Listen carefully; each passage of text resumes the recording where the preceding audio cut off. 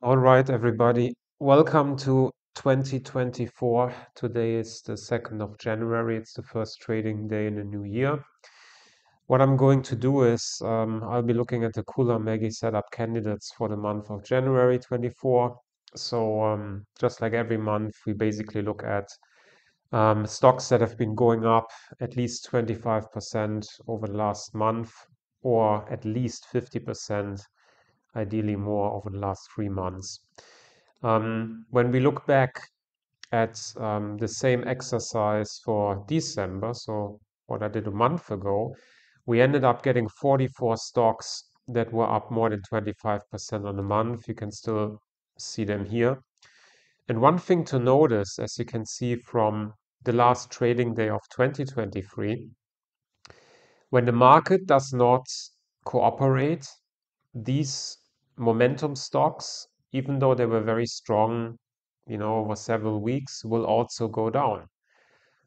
So you need to have market awareness, also known as situational awareness, to understand when the right time is to actually buy those stocks and let the profits basically develop, right? But if you're off and the market is not cooperating with those momentum stocks, then you will get days like these where you might get a Mara being down 16.5% or Riot down 12%, right? You might get something like IonQ down 6%, right? And there's more stuff here. Beam went down, Affirm went down, etc., right? So you got to be mindful of what the market is doing. So the market analysis, the index analysis is very important. I believe it's way more important than trying to find individual stocks because, again, if the market doesn't give you the right context, the right environment, it will be extremely difficult to make money. So 44 tickers we had for December, and we had 7 for the last quarter of 2023, right? Starting with, or actually, I should say it's an additional month back. So as of December 1st, we had, those 7 stocks that were up more than 50% over the previous 3 months back then, right? You will see and find basically the same names that you have in the other list. So what we're going to do now is I'm going to clear the list and the other one as well. There we go. And now we're going to use the stock screener to give us the market leaders. As always, I'm going to show you, let me just change here to 1 month.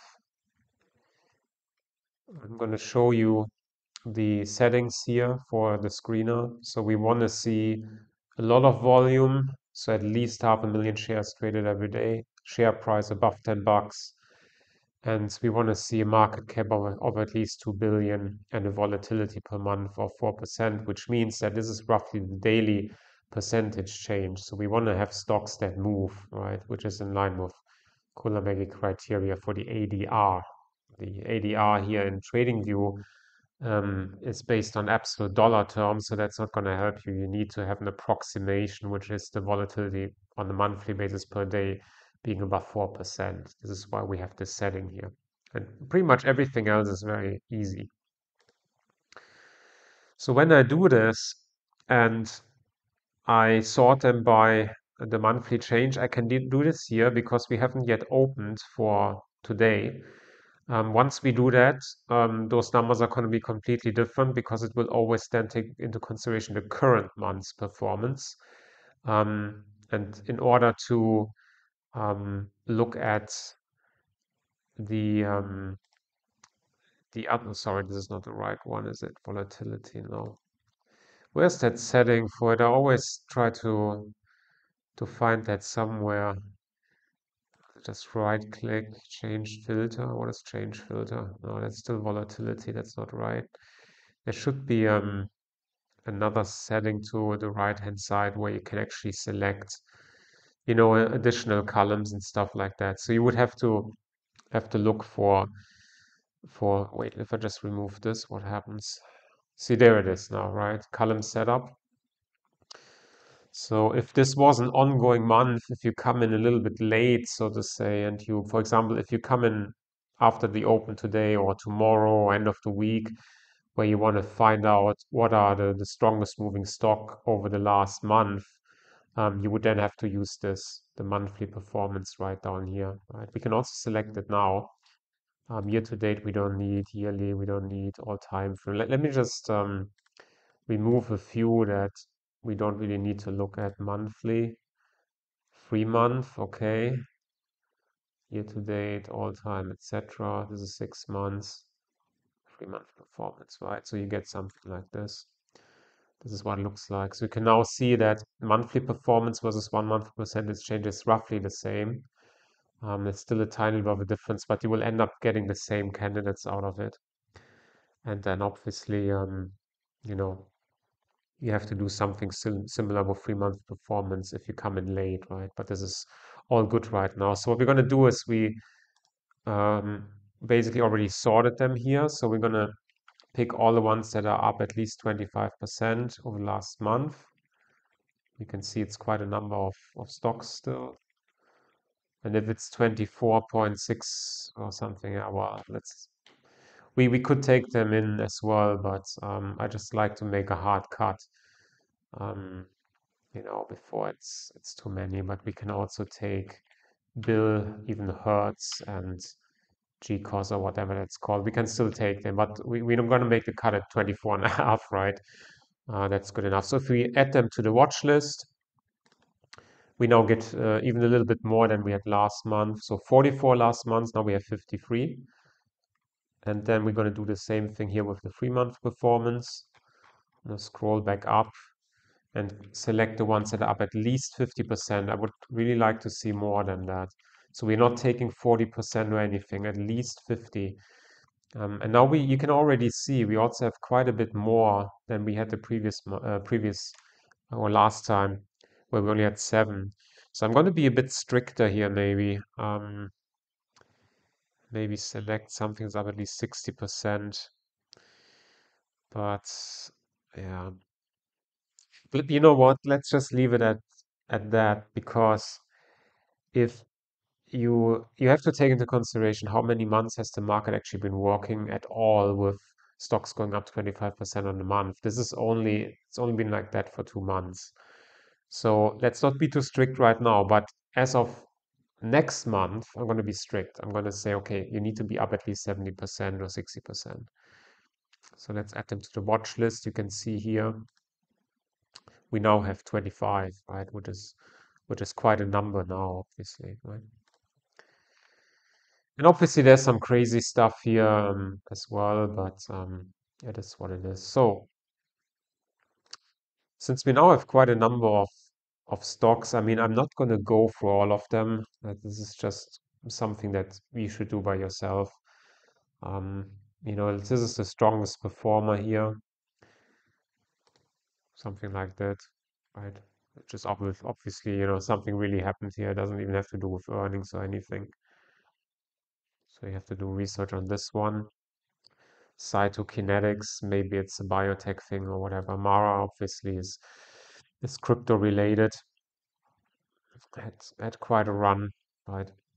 And then yeah, everything else here is basically, something that you have to look at the mythology for selecting proper setups, Qullamaggie style, which is a pullback, consolidation, tight consolidation, and then a potential move for a second leg up. I mean, it's obviously clear that last trading day of the year, some stuff was taken off the books, and some stocks that had quite a run up.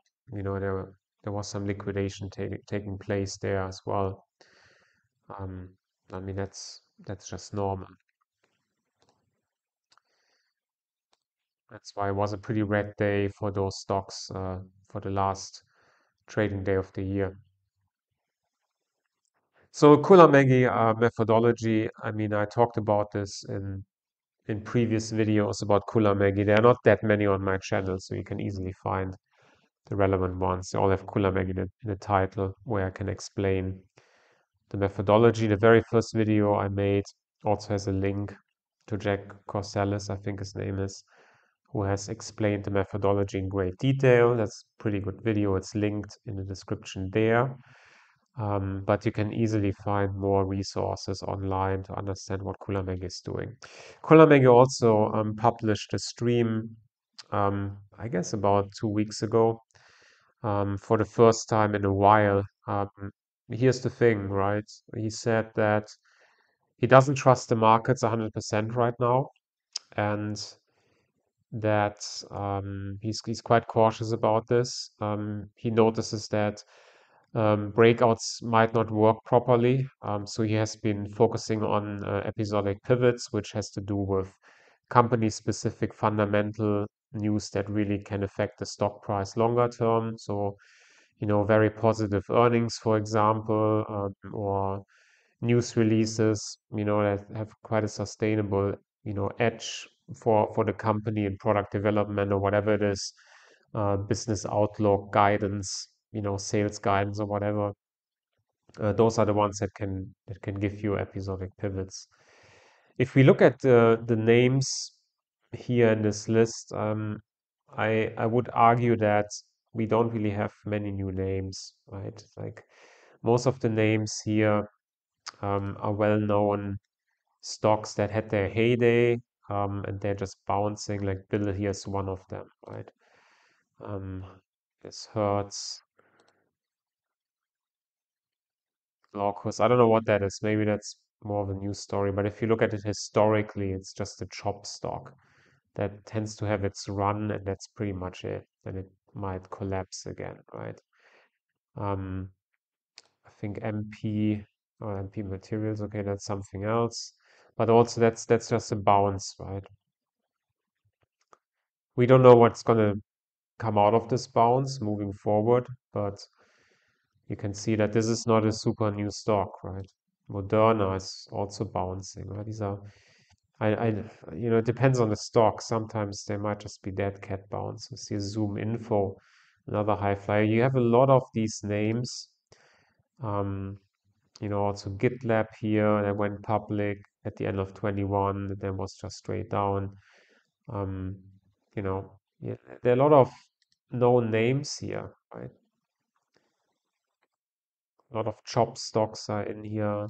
DocuSign, one of those bounces, Unity, Coin, like Upstart. This one here, Twist Bioscience, that's also not anything new. Carvana is not new. Mara is not new. Sprint, I think Sentinel-1, that's not new. There's a firm. We know a lot of these names, a lot of these names. That's why there's no new generation of stocks. That's the problem. A lot of money has been flowing into the big tech names because people are worried about inflation eating up their savings. So they just pushed it into the stock market. And they said safe haven in tech, that's the big names, your Google, your Nvidia, maybe your Apple or Amazon, your Tesla maybe, Microsoft. Those are the big names, and they poured money into those names, right? Okay, guys, I think I'm gonna end the video here. You get the gist of it. We're getting more, stocks that are performing. Obviously, you also get a repetition of the names on the 3 month, 3 month leaders. And yeah, you can just look at these. There's Robin Hood here. There are also dead cat bounces. Like this is for me is a dead cat bounce, right? Chewy is here. All this kind of stuff. What this is old stuff, right? Okay, so hope that was somewhat informative to at least identify the candidates, but you have to look at them yourselves. And you have to be careful in this market. This is not a broad bull market right now. All right, take care. Talk to you later. Bye.